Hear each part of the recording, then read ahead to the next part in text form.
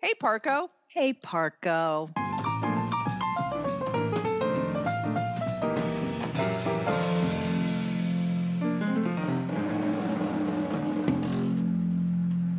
Hey, listeners. Welcome to our little podcast that we're calling a Gen X celebration of lifelong friendship.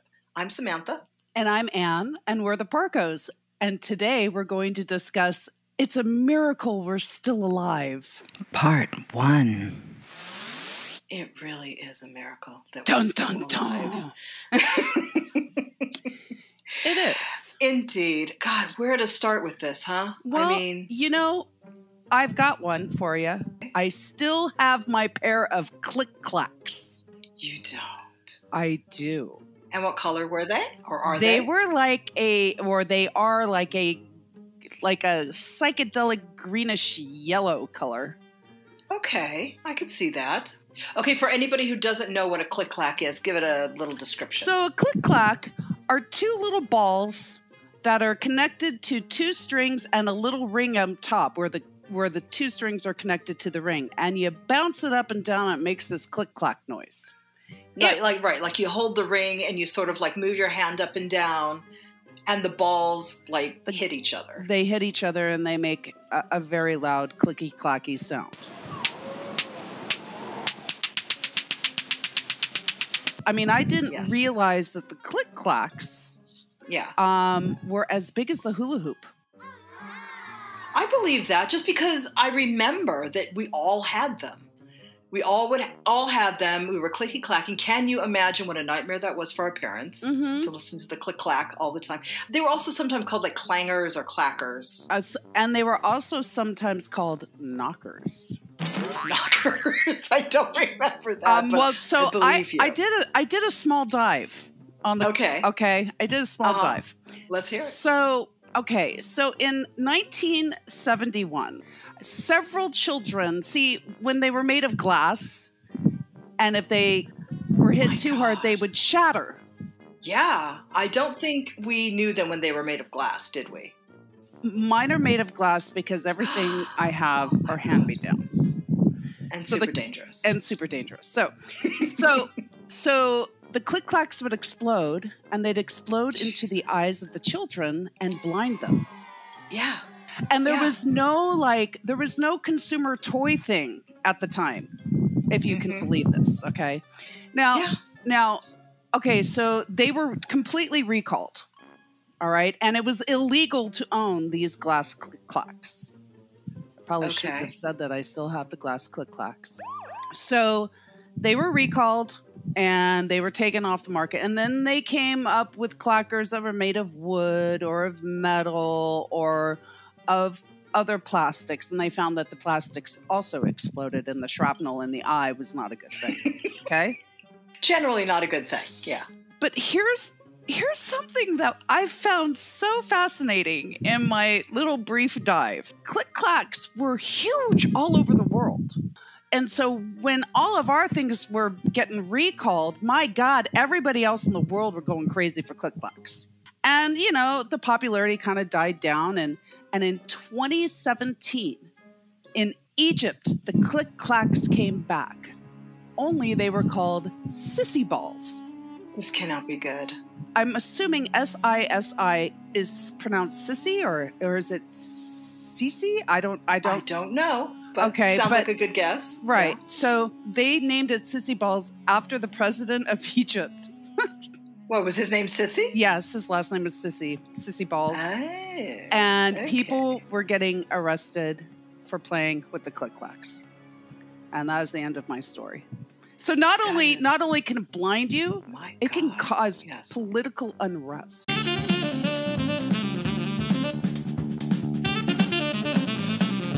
How about lawn darts? Holy crow. Remember lawn darts? Yes, I do remember lawn darts.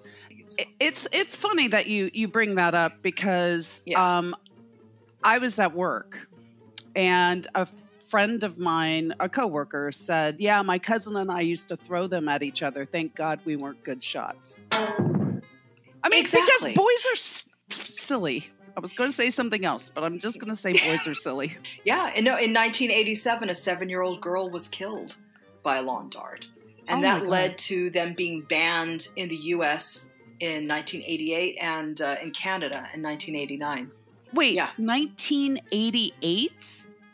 Yeah. Really? I thought it would have Uh-huh. been. I thought it would have been much sooner with the Click Clack. Well, no, because they didn't necessarily just apply the same rules for every toy. You Well, know, that's true. It sort of had to be proven that it was dangerous first, and Right. then they would apply some kind of safety label. Wow. But yeah, the little girl getting killed in 1987 is what led to the ban. Ugh. So they had already had it labeled as for adults only, Right. but that obviously wasn't working. And so Right. they just said, forget it, we just have to pull this entirely.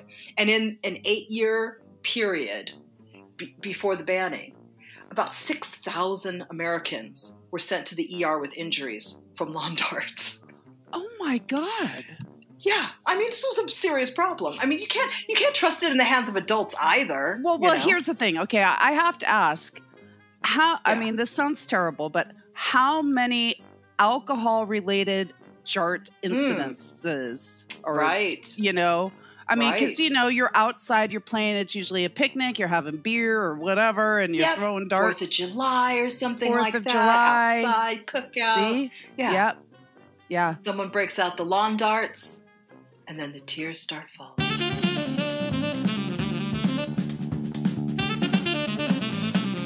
You remember the slip and slide, right? Wait. Don't tell me that's been Yeah. banned. Well, I'm not aware of it having been banned, right? Right.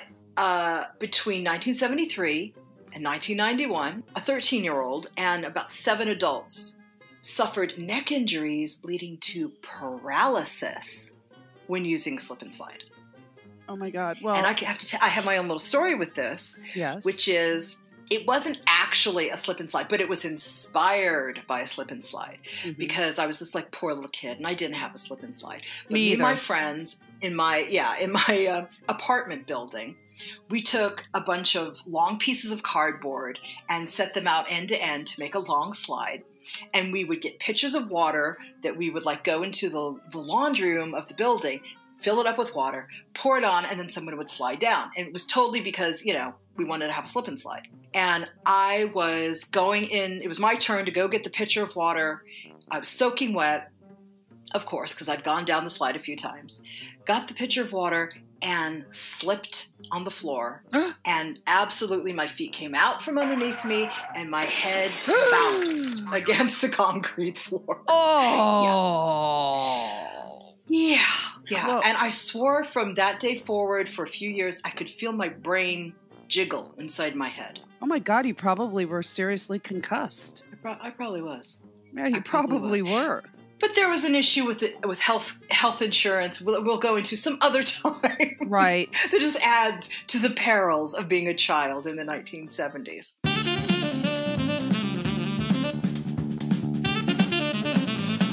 Okay, I was really into skateboarding and really into roller skating.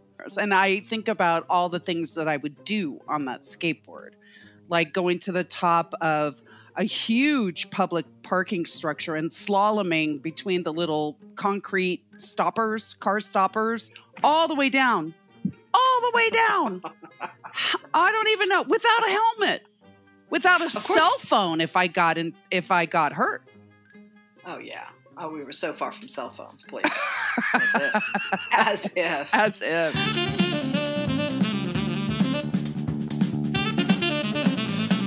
Killer Halloween candy. Yeah. And was it real? I think there actually were a couple of incidents that weren't at all the way it was portrayed to us, but Right. did actually raise fears. And Right. that this other part of it is that a lot of the deaths that were attributed to poison candy were actually due to natural causes or family accident and even at least one known murder. What?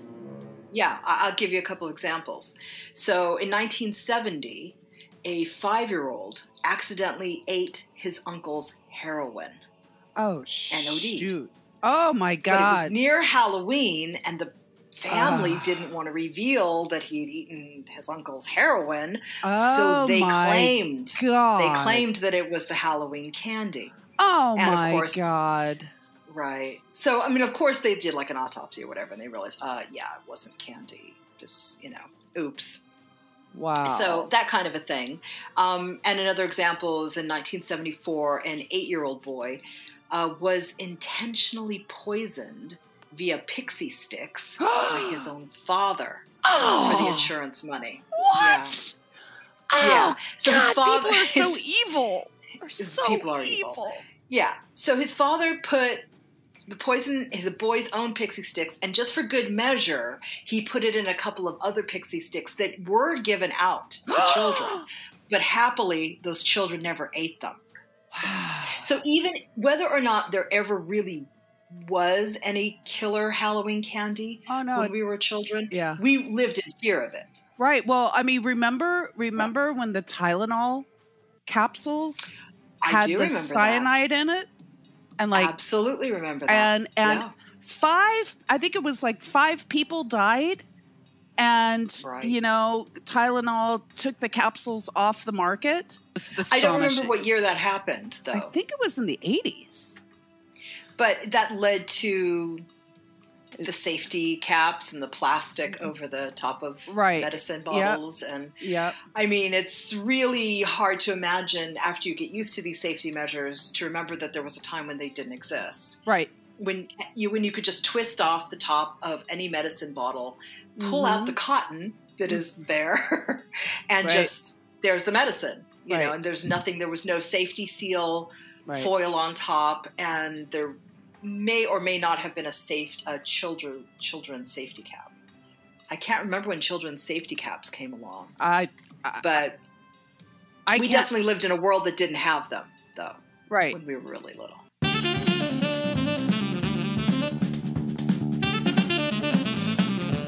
We were latchkey kids. So Not we only walked home from school. And stay home by ourselves. By ourselves. By ourselves, or just with with our friends. Right. That was pretty much it. I mean, there's this quote on a Wikipedia page about Gen X, describing Gen X as the generation that went through its all-important and formative years as one of the least parented, least nurtured generations in U.S. history. So, yes. I think we can attest that this was our experience. My mom was a nurse, okay? And she was a very good nurse. And she ended up becoming an administrator. But she was a very good nurse, and she knew what she was doing. However, because she was a single mom, and she was working really hard, I wasn't number one on her plate. And when I would get injured at home because I was alone and I decided to, trip on, I was always breaking something, right? I was just always breaking something. I do remember this. And so there was this one time that we were dog sitting my godmother's wiener dog. And I was in the backyard with the wiener dog and some other neighborhood kid. And we were playing ball.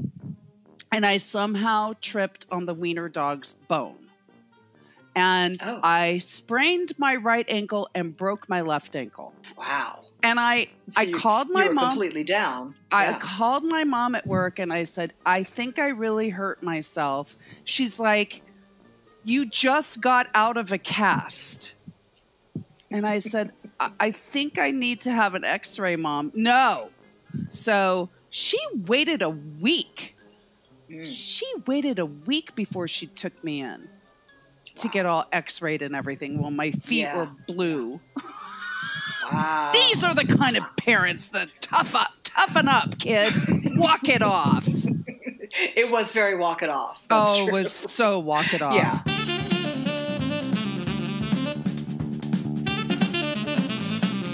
And during the summer, when we'd be off school, we had friends who would be sent off to camp and things like that. Right. But you and I were not so fortunate. No, as a matter of fact, my mom would send me to this, like Tuesdays and Thursdays. She'd send me to the Y, and she got on some kind of scholarship. And then summer school. My mother would always sign me up for summer school at the elementary school that you and I met at. Childcare. Exactly. That's where I learned how to square dance. You know. Right. Yeah. Yeah. So, but summer school was always over by noon. So right. And so my there was mom, still a lot of time. My mom was not coming home till 5:36, sometimes 6:30. But I was so afraid of the Planet of the Apes that I wouldn't go walk down my hallway. Oh, the hallway was dark, and all the doors. I remember were open. that dark hallway. Yeah. Yes, and it was really scary. It was really, really scary. And then the glass shower door, like, finally I would have to, I'd run really fast in hopes that the Planet of the Apes were going to come and take me away and put me in a cage. Right. And then I would go, I'd quickly go to the bathroom, and then I'd freak myself out with that stupid glass door where I'm like, somebody's behind that glass shower door. Right. Oh my God. And then when I was 10, I was no longer afraid of the Planet of the Apes. I was afraid of Darth Vader and the stormtroopers, and they were all going to take me away. And I would believe that Darth Vader was in that stupid shower, just waiting to take me. But if he'd been in there, you would have heard him. Maybe not. His scuba gear breathing. That's that. Oh, you know what? It's amazing how logical you can be when you're 54. Okay.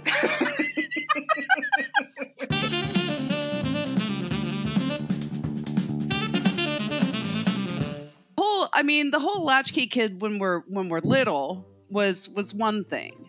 The whole latchkey kid as we came of age was a whole different kit and caboodle. Well, when you say came of age, I mean, what do you mean? Well, I mean, like teenager. Those ages when the hormones are really kicking in. Well, I would say much earlier than that. I mean, I'm thinking of when you and I were still in elementary school, when we were in 6th grade, where we met. Oh, I love you, Parco. I love you too. We would get up to mischief at your house after school. Oh, we were only like 11 years old. We weren't teenagers yet. No, yes, I know. We definitely would get up to mischief, and we would, it's amazing how much we were able to roam free on the streets of the San Fernando Valley with nary an adult. Like I've always said, my thing was going to record stores. And I do believe that the employees at Moby Disc are the ones that formed, gave me the male figures in my life. They were like my babysitters, Right. They would, settle down, young girl. Here, listen to this record. It'll set you straight. Yeah, I remember us certainly going out on our little expeditions after school as well to places like record stores and the mall, of course. Yes. Yeah. Yeah. But I also remember us making prank calls from your house. Back in the old days where you had the phone book and you look somebody up. And even in a place like Los Angeles, greater Los Angeles, you could find a lot of people's phone numbers in the phone book. Because you actually had to pay to not be listed in the phone book in those days. Exactly. Yeah. And so, I remember us making several saucy calls. Oh, okay, but I will say that you were because you had the perfect phone sex voice, which is weird because we're talking about 11-year-olds, 12-year-olds, kind of deeper voices run in my family. So I had a fairly deep voice, even though to look at me, I looked younger than I was, but I sounded a lot older. Right. So, and plus, you had such an amazing vocabulary at that age. I mean, you were you still are, but you were extraordinarily smart. Stop. Anyway, so you would go and you make these. But can you do one of those phone calls? Here, hold on a second. Bling, bling, bling. Hello? This is an obscene phone call. Did that require a great vocabulary? I don't remember. Okay, that was one of our standard silly ones that we did in those days. But yeah, there was, let's say a little bit older when we were 14-ish, 13, 14. We had an unusual algebra teacher. Oh my God. And he came from Hungary originally, is my understanding. Yes. And he had a heavy accent. That is not what made him strange. It was his general demeanor and his methods of teaching. And his, don't you remember the little mimeographs that he would put, be happy, healthy, and wise? I still have some of those. I don't remember that. Oh God, wow. he would always and they were like teddy bears, and it was like, what the hell is this? That is the opposite of his personality. Completely. Total opposite of his personality. Completely. He was unapproachable. He did not want you to ever talk to him. He didn't want to teach his students in any one-on-one way. Mm-mm. What he would do is he would set up the overhead projector. Mm-hmm. Children, there used to be something called an overhead projector. Right. Well, wait. Yeah. There's no longer mimeographs. There are huge amounts of people younger than us who have never smelled a mimeograph. That's true. So it's like a primitive copy machine. Right. Basically. Yep. But yeah, there was, I guess, heat involved or something that would create that smell. Thermal paper, probably something like that. I don't know because I never operate. I know some students would operate the mimeograph machine in the school office. Only the cool kids got to operate the mimeograph. Really? Machine. Was it cool kids? Was it really I cool think kids? so. I think it was like the kids where the parents gave a lot of money to the school, so let the kid use the mimeograph machine.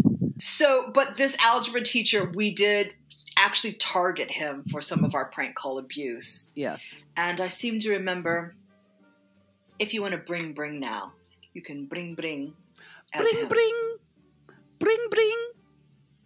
Hello. Alexander, is it you? Yes. Alexander, it is me. You did not meet me for our secret rendezvous. Oh my God. Where were you? Oh, Alexander, you left me alone. What do you have to say? Yeah. That was kind of thing that we did to that particular teacher. Oh my God. And then there was the day he played along with it and was like, oh, what a rendezvous. And that's when I screamed and hung up the phone because I was so freaked out that he was actually interested in this weird French character that I had created. So do you remember when he jumped out the window to chase a student? Oh, that's right. He saw it. Yeah. I do remember that. Yes. He spotted one of our classmates who was skipping class and actually jumped out the window to catch him. Yeah. He wasn't normal, but yeah. Oh God. But he was, we didn't even explain like how bad he was. Like he would scream at us till his veins were popping. Oh my God. Because somebody dared to ask a question. Yeah, no, he was horrible. Like I started to say, he would use his overhead projector and he would write all of his like lecture notes on the overhead projector. Yeah. And then you were supposed to just copy down everything he wrote. And that's how you were supposed to learn algebra. It was the first class I ever failed. Yeah, but you weren't alone. There were so many people failing in that class. The only people who weren't failing it were people who had tutors outside of the class who were teaching them. And the rest of us were just screwed. So, we had to write some kind of letter to the administration. And then it was like we never took the class rather than actually get the F. So I'm glad you remembered that. I mean, I just remember being so horrified by that grade. So the next year, in order to go, so we separated and went to different high schools.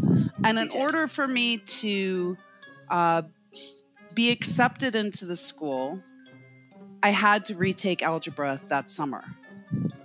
And it was an independent study algebra. Mm. I got an A. Right. I aced algebra, which is really funny because if I try to do it now, I don't even remember how to do half the maths. But what's so interesting is when I was 18, I worked at Tower Records. That very algebra teacher came up to my cash register. I was so angry at him and I looked at him and I said, I had to retake algebra, but guess what? I got an A, but not because of you. Did he remember you? No. No. He could give a crap about any student. Yeah, I think he got kicked out of our school. So I wonder where he was even teaching at that point. I don't know. Maybe he went on a rendezvous. Perhaps he did. Perhaps. Alexander. You're so good. You were like the best prank caller. We were feral. That's all I want to say. Yeah, we were feral. Absolutely feral.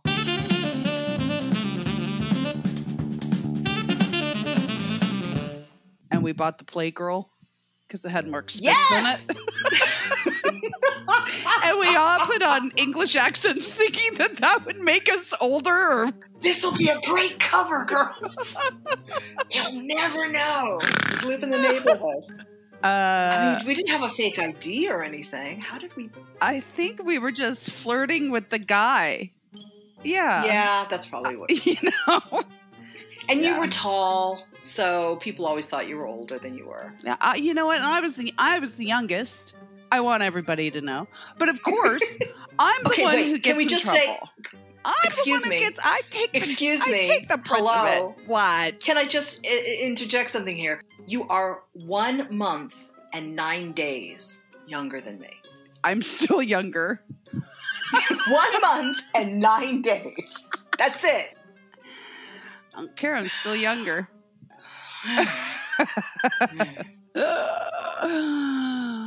Oh, my God. These are the things that matter. It's a Miracle We're Still Alive continues in our next episode of Hey Parco. We'd love to hear your stories of being a Gen X kid. You can contact us on our website, heyparco.com, where you'll find links to our Instagram, Twitter, and Facebook pages, along with images and info related to this and other Hey Parco episodes. Thanks for listening. See you next time.